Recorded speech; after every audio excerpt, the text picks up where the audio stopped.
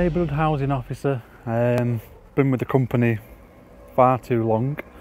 My job is managing the estate. This is one of the estates that I manage.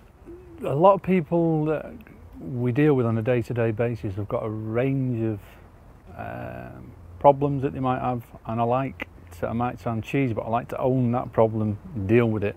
Gives me a buzz. Always has done, and I suppose it always will do. One of the properties, the tenant had abandoned. Somebody then set fire to the property. Some of the residents that were at home at the time were obviously quite distressed.